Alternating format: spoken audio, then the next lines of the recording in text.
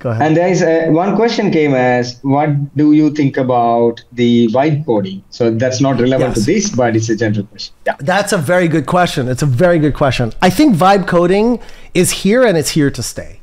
I think that we're gonna all have to be very thoughtful about how we use this tool, because here's what's gonna happen. And this is actually super important. I almost wanna, I'm going to stop share just to make this point to you guys so you can focus on this point that I'm making, because it's this important. I think the thing that we have to be very careful of is we need to understand what the AI is producing, and we need to own and master it so that we can be accountable and responsible for every line it produces and understand it deeply. Because the minute you're vibe coding and you don't understand the code, you're not needed. You're dispensable at that point. So if you want to be valuable, you have to have mastery over what the AI is doing. Now, here's the pro way to go on that journey. The beautiful thing about AI is that it's a tool you can use to make yourself a master of everything it's doing.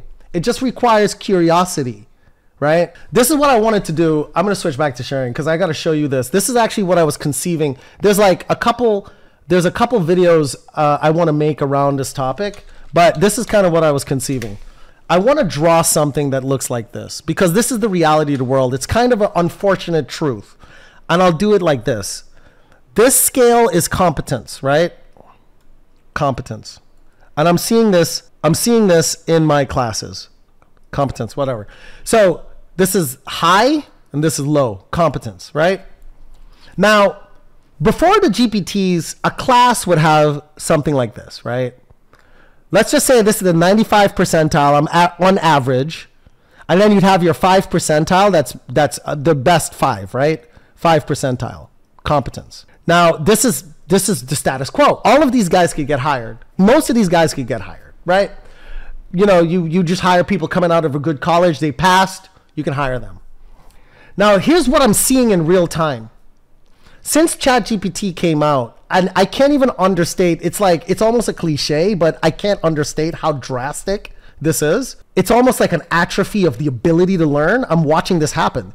A large swath, their competence have gone way down. The effect of AI, competence have gone way down. The effect of AI is some people, the competence has gone way up.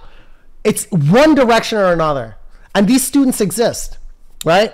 Now, these folks this is today, the folks were graduating, honestly, because now we're at almost the 4-year mark.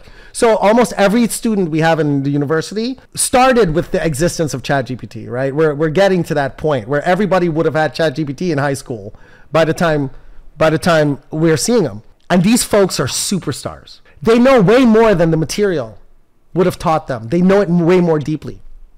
Now, what's the difference between these folks? What's the difference? The difference is curiosity. That's it. Curiosity and a propensity to learn for fun. These folks go off script. They go deep. The AI told them something. They ask the AI everything else, and then they build that thing. I'll give you a concrete example. We teach a compiler class.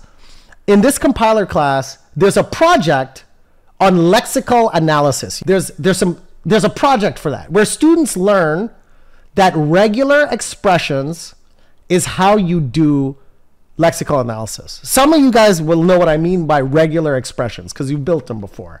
That's the realm of lexical analysis. There's a project for that. Before the GPT, you had to struggle through the project, and then you'll forever understand that lexical analysis is a regular expression. Today, everybody aces that project because getting a GPT to write regular expressions for you is trivial. So you might know it at the moment that, oh yeah, regular expression, lexical analysis, let me solve the problem, blah, blah, blah, gone, right? A. But because you didn't struggle, you don't remember it. So now people are graduating, they don't understand what lexical analysis is because their brain didn't have to work to do it. So your brain having to work on a thing is how you gain knowledge. It's not about hearing it. That's why you can't learn to program by watching YouTube. You have to learn by coding. You cannot watch YouTube. You can't watch someone do karate. You can't watch MMA or watch somebody do karate and say, I watch these moves 1,000 times and I'm a karate expert. It doesn't work like that. You have to almost suffer in order to learn. And that applies to everything. That's why you have to do homeworks to really get it. I can watch a YouTube video of someone doing long division, but I can't remember how to do it unless I went through that effort. So this is the thing that's causing this effect. But the curiosity people, they thrive on. So we have people who build their own lexical generators. They just go way beyond. They use the GPT to then go build all kinds of crazy stuff. They're at least exerting this effort and they're learning a lot more. So what do I think about vibe coding? I think we have to be thoughtful about this. I think we're going to all be using it. You have to be, practically speaking, you have to be a master of every line produced.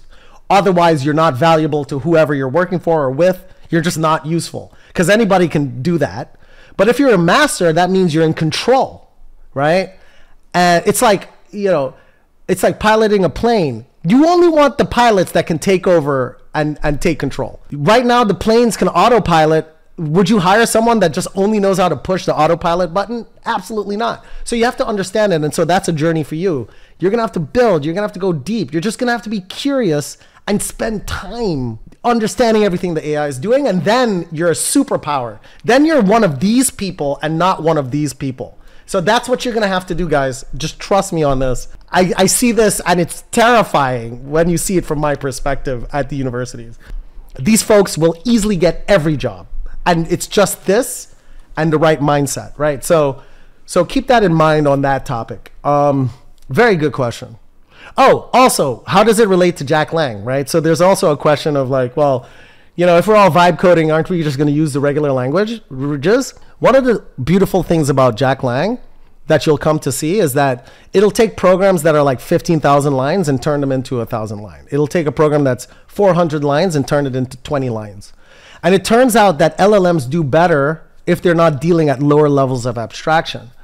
If you try to have an LLM fix a bug in very complicated code, I'll give you an example. I'll give you just a current example. What we're finding in our expectation is that raising the level of abstractions makes LLMs perform better. And I'll give you a concrete example. To implement a cloud program, you just have to do this in the language, right? So it's a higher level of abstraction. Here you see walkers and nodes, higher level of abstraction. And what's automated by the runtime is like fast API, keys, user auth, Python, MongoDB, user collection. Then you have all this other stuff, verify token, create token. Today, LLMs have to generate all of this code and get it right. If you have higher level languages, the LLMs can generate less code. We also have a roadmap to have this one language also target the browser. So it'll output JavaScript. And so you can simplify the work of the LLM so you can have better coding LLMs, better vibe coding LLMs. And so I think that this actually will have some interesting implications to improve the quality of vibe coding with the language. And little secret, if you use any of the coding assistants, they know how to write Jack already, just by a function of it being on the internet. So everything that's written about Jack is teaching the AI already. So if you say, could you write an awesome program in Jack using walkers, nodes, and edges? It'll give you something that's surprisingly good, right? So I think that we're very complementary to the trend towards vibe coding. But as a philosophy, just as a tip to you guys, I emphasize making sure you understand what's happening with what the vibe coders are producing. I think it's good to spend time on this topic because it's a very important topic, and it's a topic that has implications on the culture and understanding how you fit into the broader culture. So I think it was good to spend some time on that.